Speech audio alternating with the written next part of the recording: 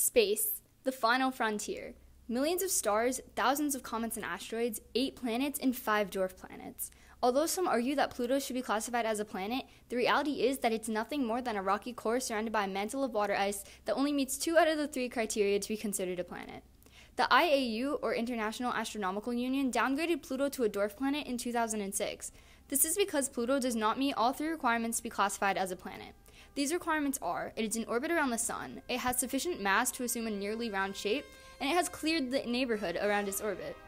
Pluto has only met the first 2 requirements. It has failed to clear the neighborhood of space material, including icy bodies and asteroids, like the other planets have. The 8 planets in our solar system have absorbed the flying rocks around their orbits.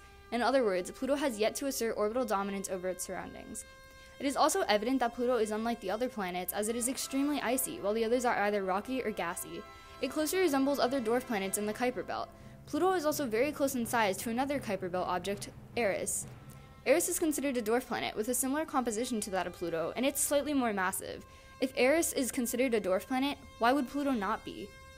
If that wasn't enough for you, mathematics has confirmed Pluto is not a planet.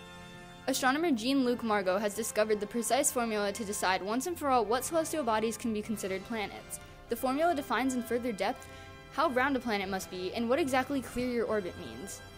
Not meeting the requirements to be a planet, closely resembling other Kuiper Belt objects, the specifications of dwarf planets, and the laws of mathematics all give Pluto the thumbs down on being classified as a planet.